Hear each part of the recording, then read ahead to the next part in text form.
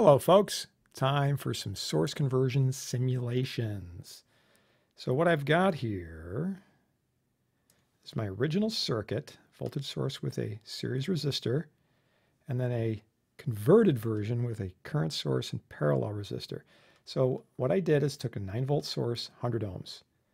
Now that resistor, the R internal for the E source, 100 ohms, is simply replicated over here for the current source in parallel, right? R internal for the current source, also 100 ohms. Then I find out the maximizing current. What's the short circuit current out here? So I just imagine I'm just putting an ammeter out here, 9 volts over 100 ohms. That's going to be 90 milliamps. So this should be equivalent to this. So anything I put out here for a load should get the same exact results.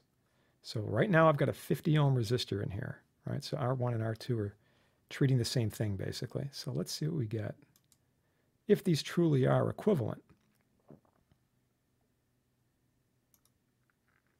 Hey, 3 volts and 3 volts. Obviously Ohm's law is going to tell us the currents are the same too. All right, 60 mils, 60 mils. Beautiful. All right, well, maybe we were just lucky.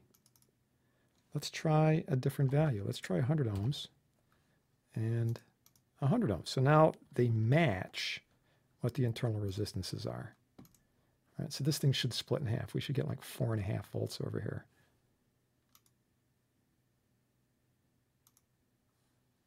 And sure enough, 4.5 volts. So far, so good. So maybe it works for low values, but not big values.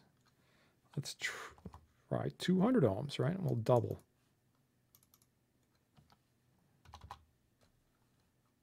Sort of an exhaustive search here, right? Do the same thing again. 6 and 6. You know, we could sit here all day and do this, right? Okay, so let's try to do something that's totally crazy. I'll put 100K in there. I'll put 100K in there. It's just nuts. 100K. Are they equivalent? Well, I guess they're equivalent. You could play here all day. It's crazy, man. It's totally crazy. No, it's better than crazy. It works. It's a beautiful sort of thing. So, you know, where do we use this? Well, you could imagine a circuit that maybe we could simplify and wind up with something that is too difficult originally to solve for us, at least right now. But after doing a conversion, we can solve it. Okay, I'm talking about something like this. Here is my original circuit. I've got 2 sources. Right now, we don't have any way to solve this. But if we take this part of it and we do a source conversion, I wind up with a series circuit with 2 voltage sources in series. I can deal with that. So the equivalent for this would be an 8K in series, and then the voltage source, right, would be the maximizing voltage 1 mil through 8K, which would be 8 volts. So right here, this is the equivalent circuit. 8K in series with 8 volts. So what do I wind up with? Well, this is 10K. The 8 volts fights the 10 volts. And we'll get a current that goes in this direction, but there's only a 2-volt differential between these 2 points. So I'm going to have 2 volts sitting across a total of 10K. Right, obviously, most of the voltage is going to wind up here, and a little bit of it right there.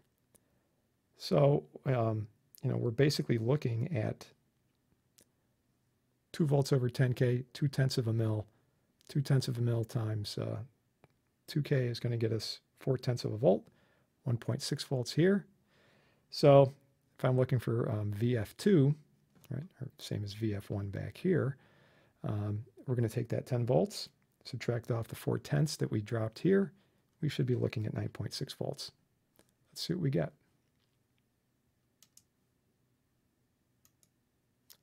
9.6, 9.6. Beautiful. So this technique isn't going to solve all complicated circuits that are multi-source, but there are some that we can. All right, so it's just a good place to begin. All right, that takes care of that.